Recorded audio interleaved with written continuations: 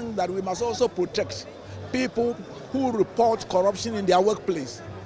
We shouldn't allow them to be victimized as a result of their saying that the boss has done wrong. Of course, there will be perceptions. Some of them will be investigated and will not be true.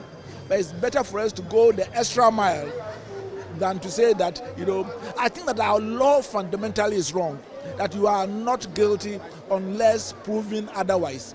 When you have a lifestyle that allows you to live in a tricycle building where you have no evidence of supporting, it is you who must change our law. You have to account for it. I am one of those who believe that when people work, they are entitled to the sweat of their labor. But people who do that should not be ashamed to be able to say, Stephen Adei, you are living in a 2 million house. Show how you got your 2 million.